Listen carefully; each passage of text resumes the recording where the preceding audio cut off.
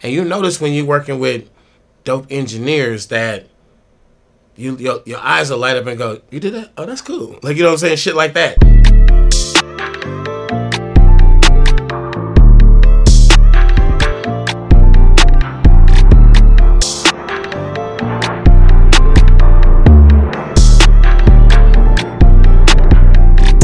Zach is one of those rare engineers who knows the key that a song is in. He knows different patterns of drums when when it's gonna be an R&B song or a pop song or a hip hop song or a trap beat or a Bay Area beat or a LA beat, which is a very different thing that most people don't know about.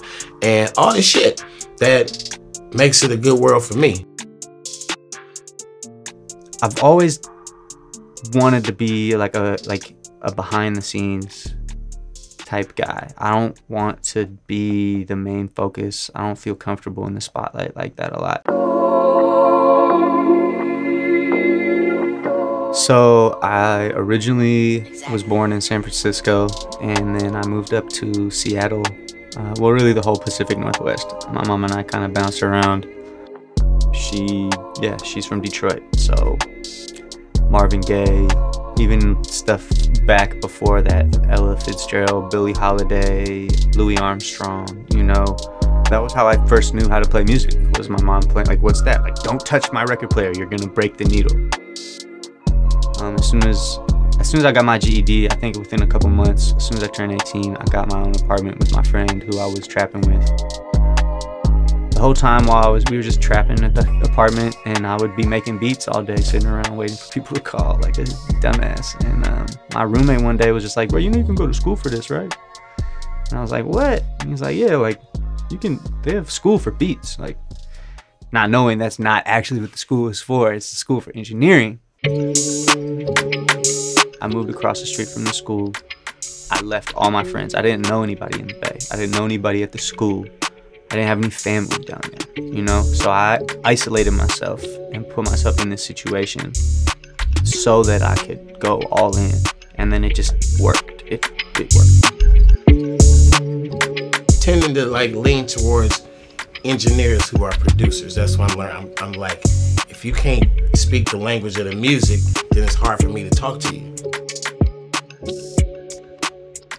There was this one studio at Expression called the D Command. It was a classroom. It had a booth and a DigiDesign D Command mouse console. It's basically just a glorified giant mouse. And yeah, it was just a Pro Tools setup with a booth. And I was in there 4 or 5 days a week from 8 p.m. to 5 a.m. as long as I could be in there and still get enough sleep to like make it to class the next morning.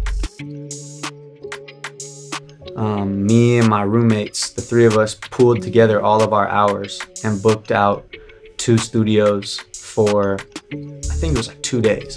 And this producer brought through like almost all the major acts in the Bay.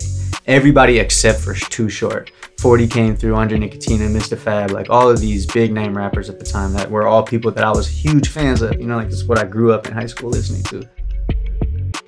And I locked in with Fab, and I just was like, yo, if you need a studio, I need practice. So like, let's work. And we started rocking, 4 or 5 days a week for like 6 months before I ended my program. And as my program was coming to an end, I was just like, yo, man, like, we don't have to go to Expressions to do this. Like, I am gonna buy this really nice microphone from this company named Lauten. It's what we use at school. It's just a cheaper version of that microphone. And I've got everything at the house. Like, we can just do that.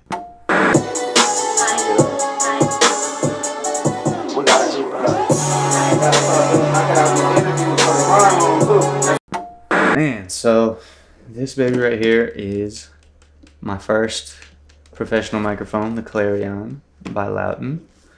And man, yeah, this was my graduation gift to myself. Came in the original bamboo case, man. I don't know anything about this. And yeah, man, I ran my studio with Fab in the Bay with this little baby from 2010 until 2014. I just can't say enough good things about this microphone. I've done vocals with everybody from Currency, E40, Short, Trey the Truth, Guapale, man, so many singers and rappers. Chief Keef. Yeah, man, just good old Trusty. Mr. Fab was doing a lot of songwriting in LA, and I kept like missing production opportunities being in the Bay at the studio, and Fab would just like hop a flight to LA, and I was like, oh man, like I can't just, like I don't have just like hop a flight money. Like I need to plan these trips out, you know what I'm saying? Like I can't just, I don't have that. I don't have it like that. So I was like, you know what? Screw missing these opportunities. I'm gonna move to LA.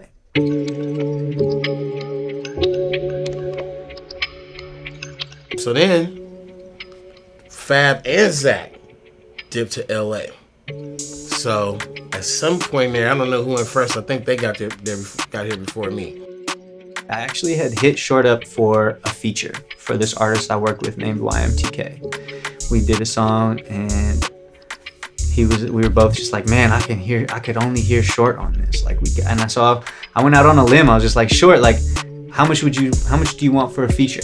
Because I was fully prepared to like buy one from him. Because it's like, I'd known him, been recording him at his house a bunch, but like, I didn't know if we were really, like close or not. I didn't know if, it's Too Short. I didn't know if he knew who I was like that.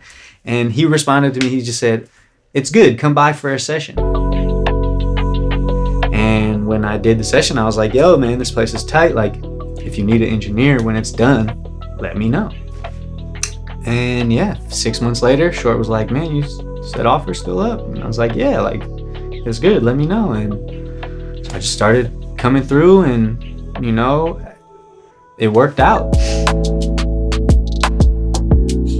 To be around good people, if you find them, you're lucky.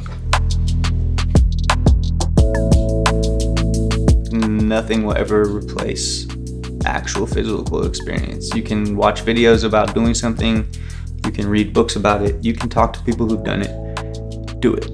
Whatever it is that you are interested in or you think you want to pursue, do it. Find out how and do it. And that is how you will get to where you want to go.